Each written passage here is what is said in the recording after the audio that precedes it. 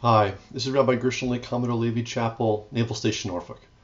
This week's Torah portion is Parshas Bo.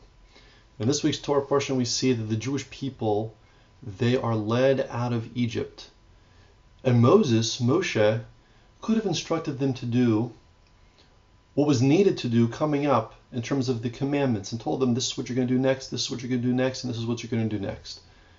Instead, he gives them a very interesting concept, a very interesting methodology about moving forward.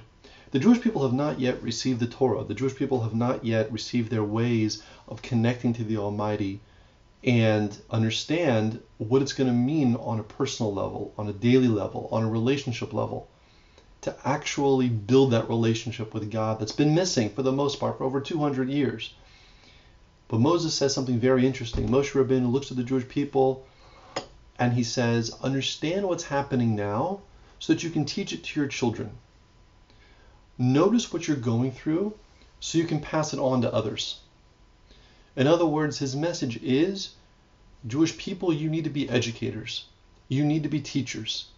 You need to be people who are going to pass this down to the next generation exactly as you saw it. Not as I'm going to tell it to you, not as you're going to read it in a book, but as you're experiencing it right now. And that's why every year at the Passover Seder, we remind ourselves it is as if we ourselves left Egypt. Not someone 3,300 years ago left Egypt. The power of the exodus of Egypt is that we as a Jewish people, the nation, the Bnei Israel, the children of Israel, were slaves who didn't know God, and then we left. We were redeemed. But it's not just national, it's also personal. And as a human being, how do I relay something that is important to me to the next generation?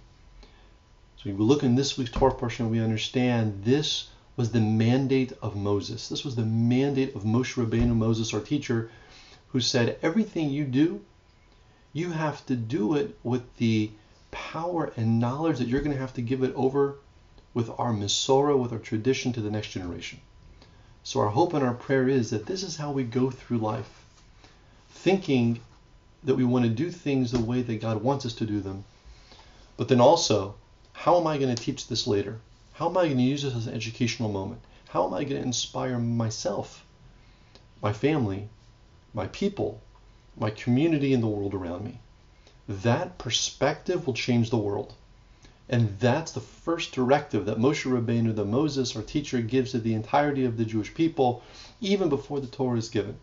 We're not just people that practice religion, but rather we're educators that have to continuously give ourselves new education, new perspectives, and then fulfill our mission to be an Orla Amim, a light into the nations, and inspire others to become closer to God.